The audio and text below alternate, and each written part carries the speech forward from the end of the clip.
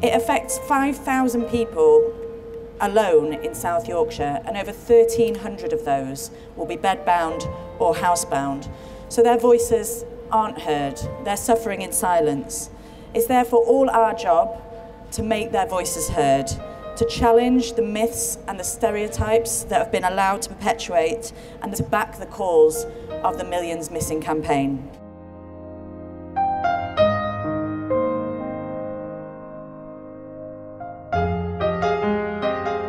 I have no doubt that in the next 2 decades, the stories of the millions missing, of the terrible mistreatment of this illness, will be recognised as one of the biggest human rights violations in recent medical history.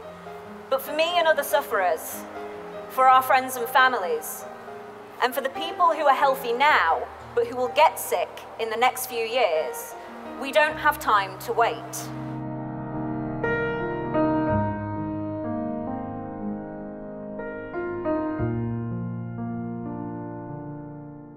There are already patients alive today who have been bedbound or housebound for decades. Lost generations who are only now beginning to have their voices heard. And we must speak out now, because we don't want to be part of another lost generation. We want to be part of the one that's found.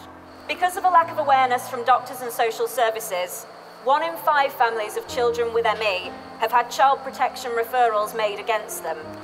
50% of these referrals are made because people suspect them of fabricating their child's illness. NICE are now rewriting their guidelines, but this process is slow, and in the meantime, the outdated recommendations are still in place. Every city joining us across the UK and every patient who was made bedbound by graded exercise is demanding an immediate suspension of these treatments before more patients are harmed.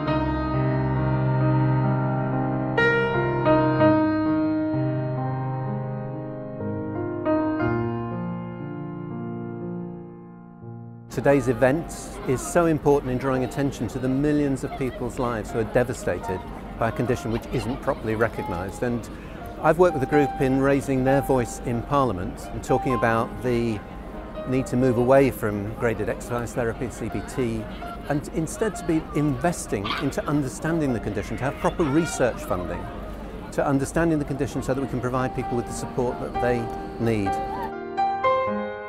When I sat down with a constituent a few weeks ago, learning of her life and what ME meant for her, how it restricted what she was able to do, I couldn't have got any better understanding than simply sitting down and listening to someone who suffers from the condition, explaining to me what it meant to them.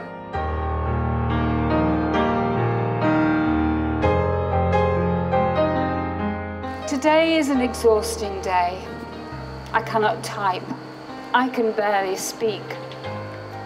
On days like these, I close my eyes and feel the gentle waves of the sea wash over my mind. And in these waves is peace.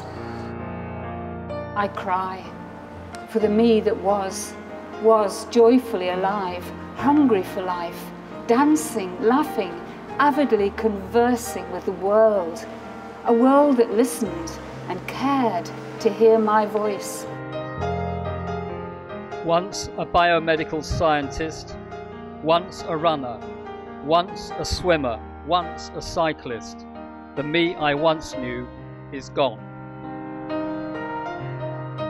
Eli, 8 years old, missing since 2014. Missing from education, days out, family outings, and being a little boy. Life has become a matter of hopeless endurance, while I watch my potential slip away, day by day. Amy and all of us long for a world in which this kind of event is unnecessary. So let's keep speaking out on behalf of everyone with ME who is struggling with life at whatever level, and continue to work towards better research, recognition and services in every way possible. It's about tackling the prejudice and speaking on behalf of those who cannot speak for themselves and whose voices are not heard, to bring an end to prejudice in society, to bring an end to prejudice in medical treatment and in all our attitudes towards those who suffer from ME. We'd like to send greetings to the other 89 cities hosting events like this today, and that together we can go towards the fashioning of a new world where people with ME can achieve health equality, where people with ME can join in the dancing, and where people with ME will ultimately meet a cure.